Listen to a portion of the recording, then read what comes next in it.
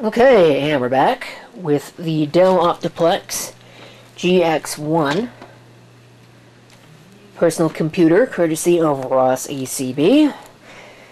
For those that are just tuning in, it's got a 350 megahertz Intel Pentium 2 slot CPU, 384 megabytes of memory, 2 hard drives. This is a 6.4 gigabyte Western Digital, 6 gigabyte Quantum, a replaced optical drive that came out of an Apple Macintosh, 3.5-inch floppy.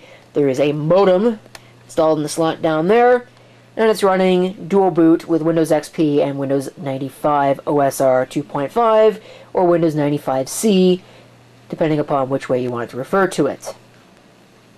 Alright, a couple of things to point out here. I figured out what the majority of the connectors that I did not know about in the previous video were. Of course, I don't remember exactly what all I had pointed out, but I am going to point out a few things here. Number one is up here, not for a business audio speaker. Those are actually two CD-ROM analog audio inputs, because of course this has two 5.25-inch bays. I guess they expected that you would put a second CD-ROM drive in there, and maybe I will, although I don't think I will, because, like I said, the idea for this machine is to turn this into a little nostalgia machine, make it just like the system that I had, or that was present in the elementary school computer lab back when I was in 6th grade. Alright, so there's that connector. I think that was the only other one over there that I had mentioned. There was this tappy connector, and again, that's for some kind of telephone. Presumably, that is for maybe a speaker for listening to modem noises, but I'm really not 100% sure. More clarification is definitely needed on that. And this down here, the AMC connection, or it's labeled AMC, looks kind of like a IDE connection, but it is not. Actually, that is ATI Media connector, or ATI Media channel, or something like that. Multimedia, I should say. And what that was used for is that was used for special ISA, maybe even PCI, video capture cards, and it was used as a sort of VESA feature connector. The video card would take the signal and overlay it on the video using this connection here. I actually have one such capture card installed in a, it's an HP Pavilion 3260, I believe. Might be a 3280, but I think it's a 3260. And that also has the onboard ATI video. Of course, this is only present on systems that have the ATI, or that have ATI video chipsets.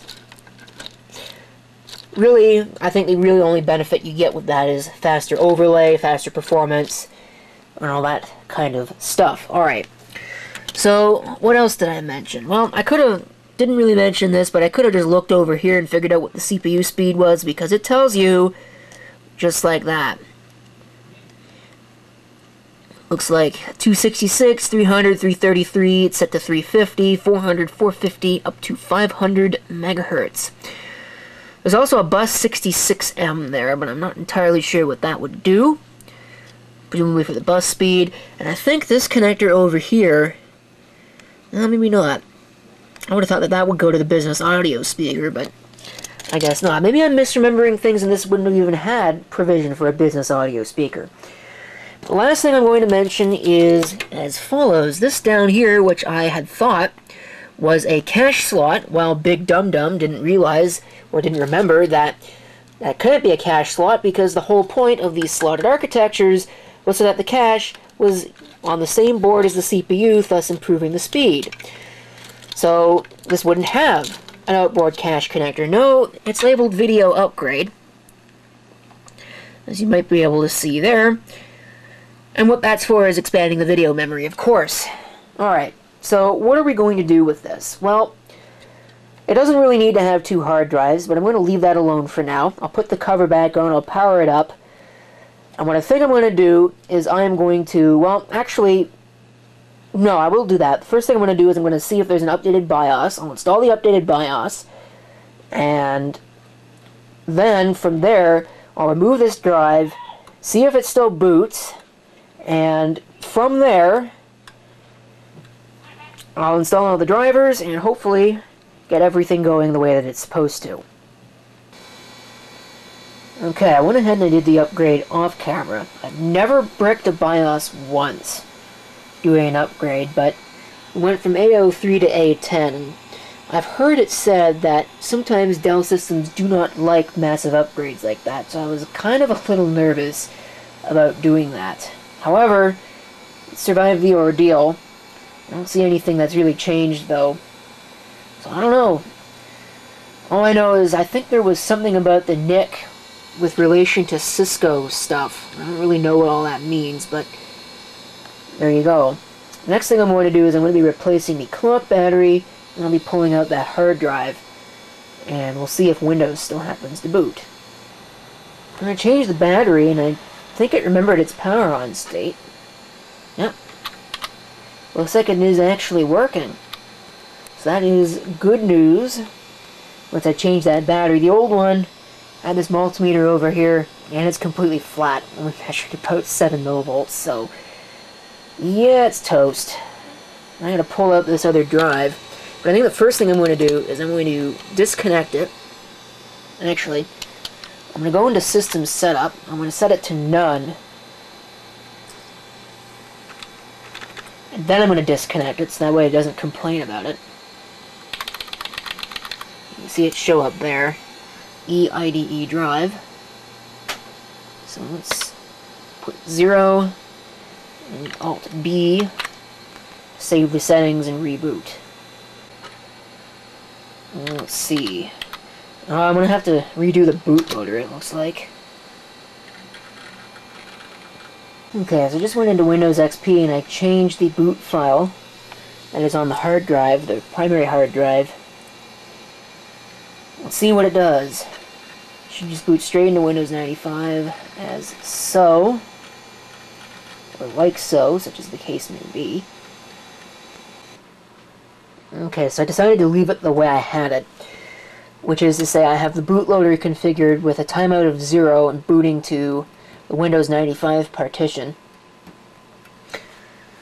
The one thing I think I probably should have done before I messed around with this too much is fixed this so that way the Windows 95 partition took up the whole 6.4 gigs. Yeah, I think I'm probably going to have to do that. And I also just noticed that my battery on my camera is running down, so I think I'm going to have to plug the camera in. So I will be right back. I've forgotten how much of a royal pain it was. Resize partitions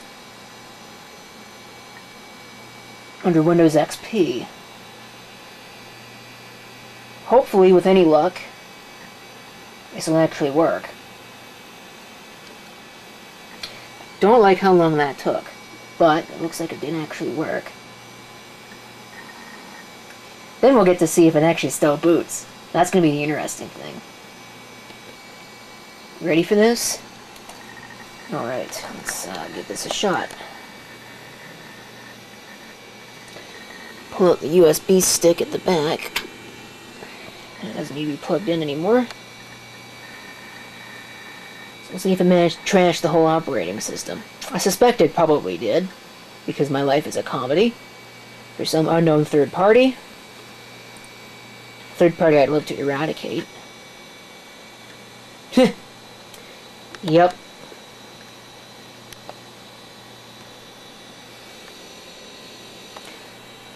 Nothing can ever work, can it? Nope.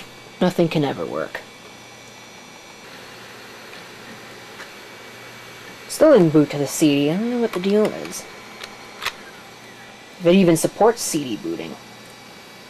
I need to be making a boot floppy after all. Okay, so I got my boot floppy. Let's see if it'll boot to CD-ROM now. There we go. Start computer with CD-ROM support. That is what I would like to do.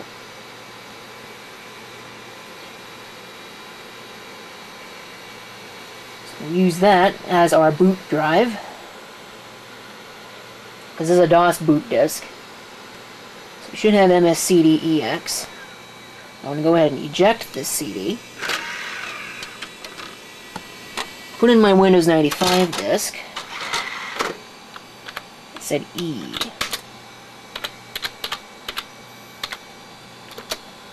Hopefully that's correct.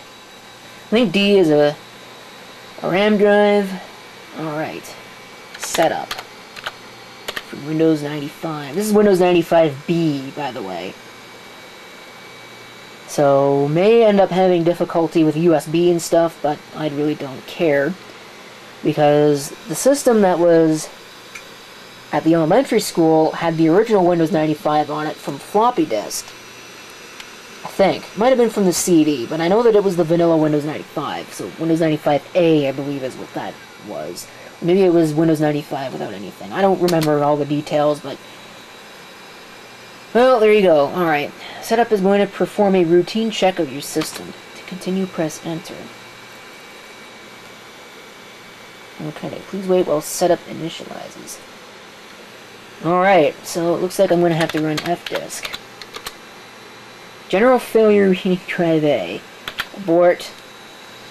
Okay, let me try something here. Okay, I just deleted the partition.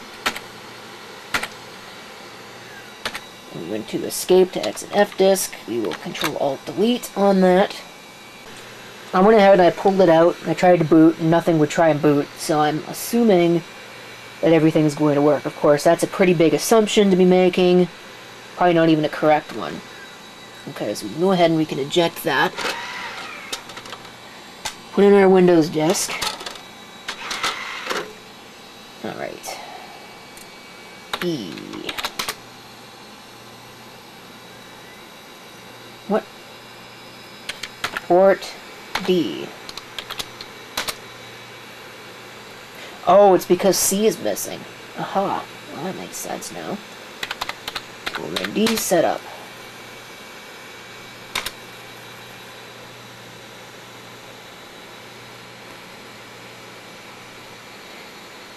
Well, that's kind of stupid. This is a little bit more promising. It's not immediately just going on to the next step. That doesn't necessarily mean that this is going to work. I hope that it's not going to be screwed up because of all of the extra stuff with the virtual drive and all that mess that's on this. Actually, it was probably screwing up earlier because that sounds awesome. Is that the optical drive or is that the hard drive? That is the hard drive. I'm going to assume that it's alright, but anyway.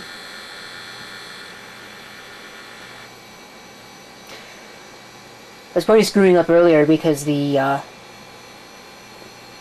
RAM drive was taking drive C, so it was thinking, yeah, that's drive C, we can install that, right? Alright. Exit. Here we go. Welcome to Windows 95 setup.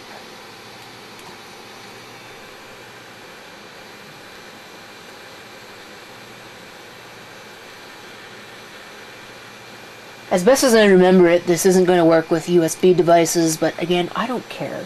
So, if I want to use USB in an old version of Windows, I've got plenty of machines to do that.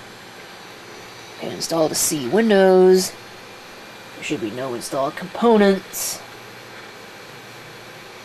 And we'll go for a custom install. Just select our stuff. You've seen a Windows 95. Oop, I'm going to enter my product key as well. You've seen a Windows 95 install several times. I'm not going to show the rest of this process. We're almost done. After I hit a snag. Because for whatever reason, this thing keeps popping up messages about how it can't read the A drive. Because of the drive setup for my boot disk. And if you hit retry, it locks the machine up. So I found that out the hard way. I had to restart the whole setup process again. So, there you go. Restarting your computer and finishing setup. Please remove all disks from floppy drives. Alright. So that's what we'll do. System will restart. And hopefully Windows will not be messed up. Beautiful. No trace of the bootloader left. That is a really loud hard drive, I'm telling you what. Yeah, the Western Digitals are always like that. In a way, I almost miss that. I mean, it can be kind of annoying at times, but at least you knew when your drive was working, especially when your drive was in trouble.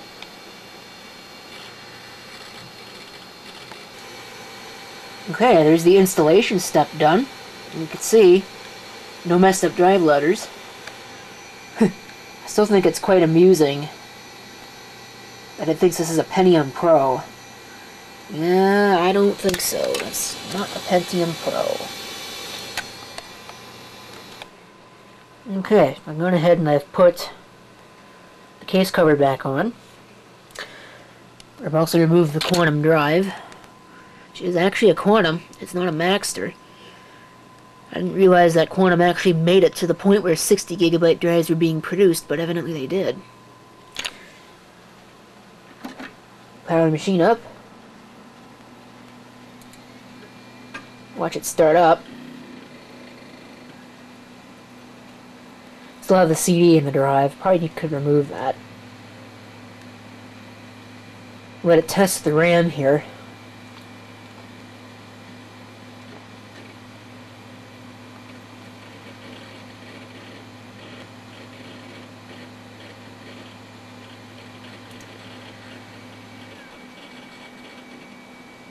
Look at how fast that was. I'd like to see your modern machine boot up that fast. Alright, so now it's time to get drivers ready.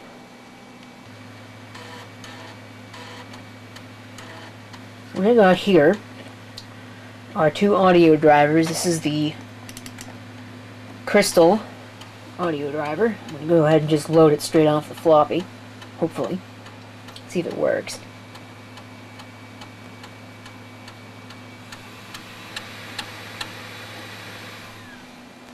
Alright, GX1, Precision 210, 410, and 610.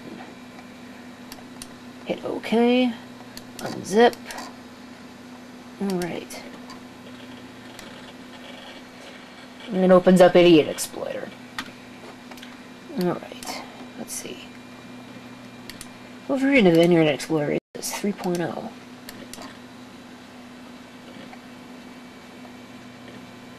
Open it.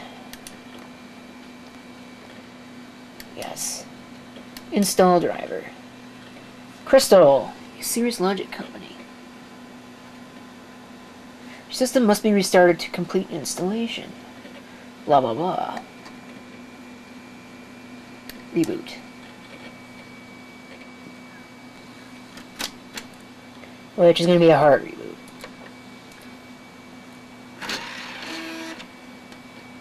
So pull that out. And let's see if we get blasted with music.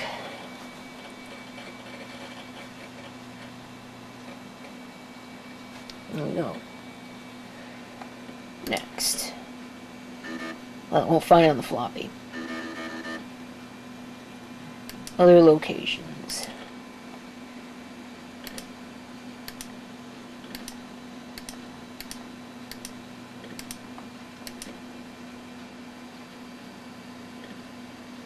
Okay. Crystal driver disk. Gotta love it when their disks are wrong. Gotta love it when they have their floppies wrong. Or, yeah, their disks wrong. Had to redirect it away from the floppy into the place where it was located. Now I bet I'm going to... Alright, well we got audio now, so that's good. Go ahead and close that. Put our floppy back in.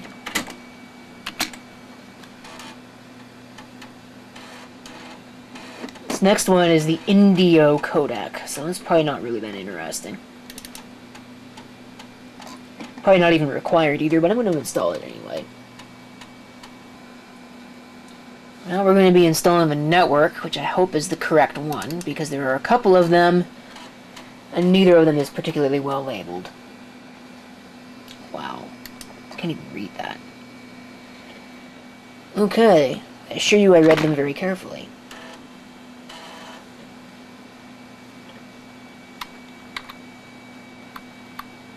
Driver installation and update.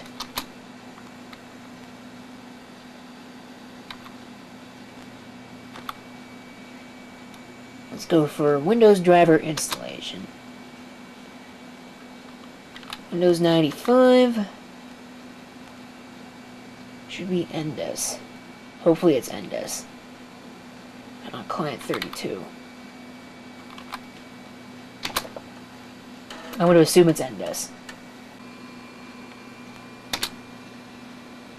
Oh, guess what disk is there? Wow, that's kind of stupid. Go to A, there.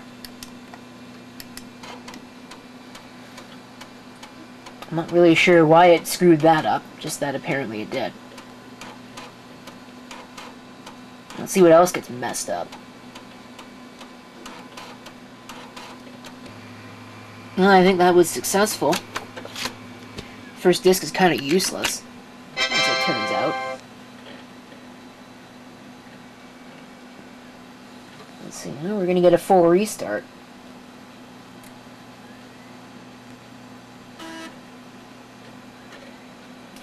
Next thing I need to install is the video driver.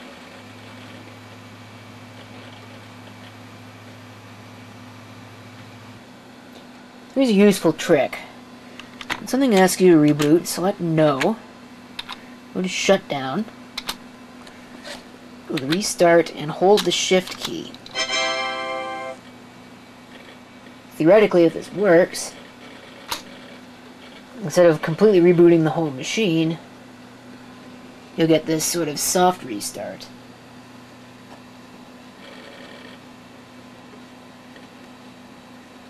Hopefully you did not just brick my machine. Oh, here we go.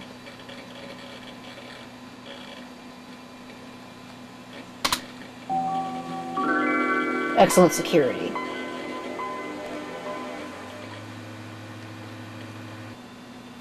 Here's a quick and easy way to get around limitations. Trying to install things. Go away. Let's just minimize all this stuff. Probably could remove the CD. I don't think I'm going to need that. Alright, unzip. What's it going to open when it's done? Oh. ATI graphics driver for Windows 98. Huh. Open. Kind of strange it's running Windows 98, or it thinks it's 98. Well, this is a driver for 98 when I said I wanted Windows 95.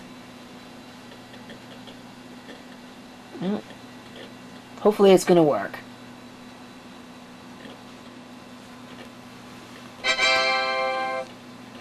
Ta-da!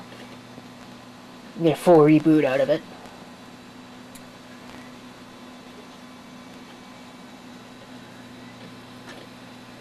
I'm going to go ahead and remove the CD.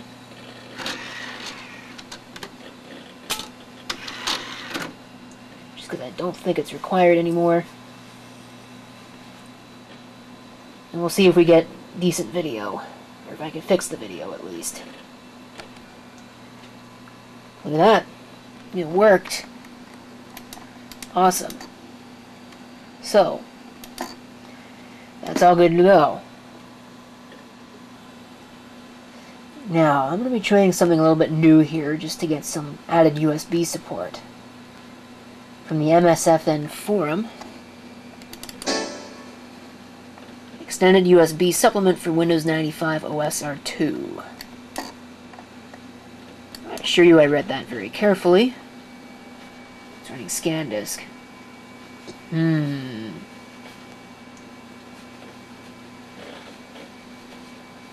Well, let's see how long that takes. Pull the floppy out of the drive, doesn't need that there.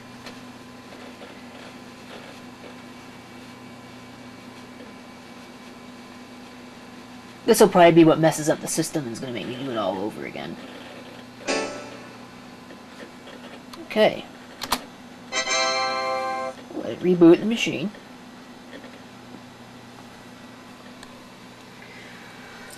And we'll see what happens. Dell. This is a much longer video than I really planned and anticipated. Just do that, grind the hard drive.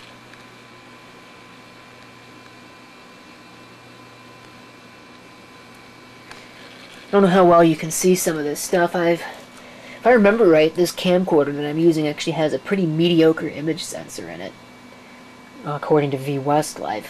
And if there's anybody that I'd believe when it comes down to camcorders, it'd probably be vWestlife. But this does have Night Shot Plus, so there's one thing. Let's see what's next. If it does anything further.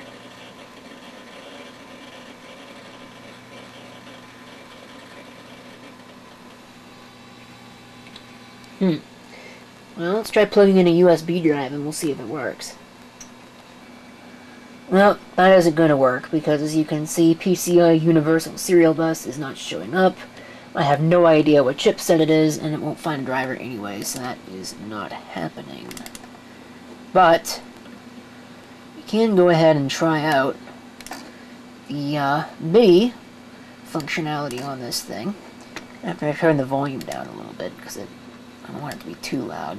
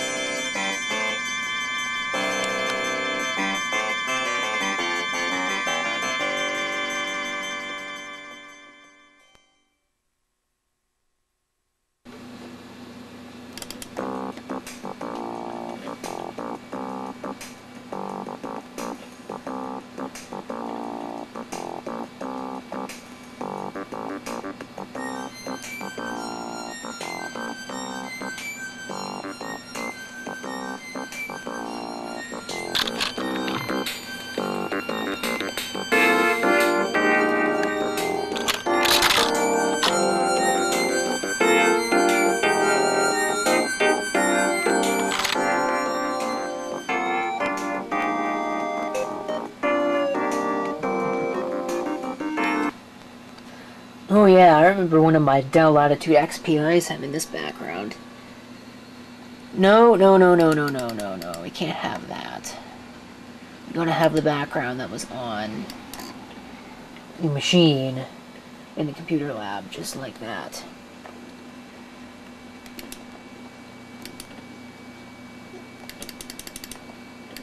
And the screensaver too, with the maximum number of windows. See how well it handles that. Not too badly. Actually, that's not bad at all. So, sometimes I'll change this. Usually when I go ahead and change it, I'll change it to something like Storm or Red, White, and Blue. I don't know if I'm going to actually change it or not, though. I think I've used that one a time or two. So I'd like something that would actually match the desktop background.